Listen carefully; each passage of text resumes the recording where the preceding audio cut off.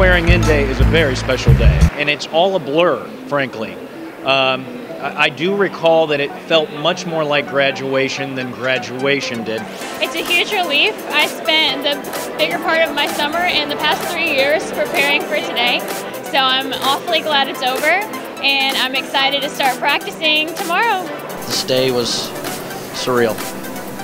Exciting, took a lot of work, and super happy. I do remember having a great sense of relief.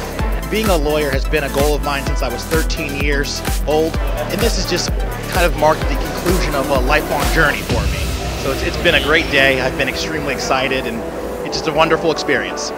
So there's no way I could have failed, and he passed. That would have been pretty embarrassing. It came out as both of us winning in the end. And tomorrow will be my first day as an associate and not a law clerk, so I'm excited about that. The OSBA is the largest legal network in the state of Ohio. It is by attorneys, for attorneys, and it is here to help young attorneys like those being sworn in today, and will continue to help them throughout their entire legal career.